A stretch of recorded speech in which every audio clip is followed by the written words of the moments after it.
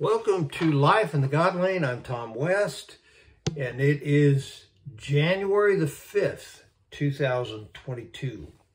And this is my power verse for the day. It's just one verse, Psalm 118, verse 8.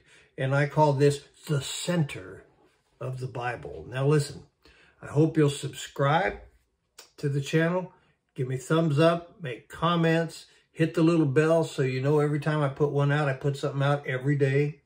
And I hope you'll make comments, share this with someone else. It could be very meaningful to their life. In fact, it could change their life. And this is kind of an amazing little truth that I'm going to put down for you today. The center of the Bible. A friend texted me about the exact center of the Bible with this little study in a way. Psalm 118 is the middle chapter in the entire Bible. Psalm 117, the psalm just before Psalm 118, is the shortest chapter in the Bible. Psalm 119, the psalm just after Psalm 18, is the longest chapter in the Bible. The Bible has 594 chapters before Psalm 118, 594 chapters after Psalm 118. Add up the total number of chapters in the Bible except Psalm 118, and you get 1,188 chapters in the Bible. In short, Psalm 118 verse 8 is the exact middle of the entire Bible. Listen to what it says. Psalm 118 verse 8. Listen to this.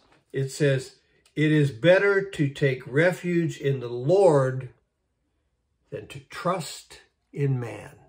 It is better to take refuge in the Lord than to trust in man. Simple, short, but what a mouthful. If I'm given the choice of trusting a man or taking refuge in the Lord, I go with trusting the Lord and avoiding taking refuge in men. Instead, I'll take refuge in the Lord and trust him and not men. Many men, many people have let me down. It's probably happened to you too. But the Lord, he's never let me down. So right in the center of the Bible,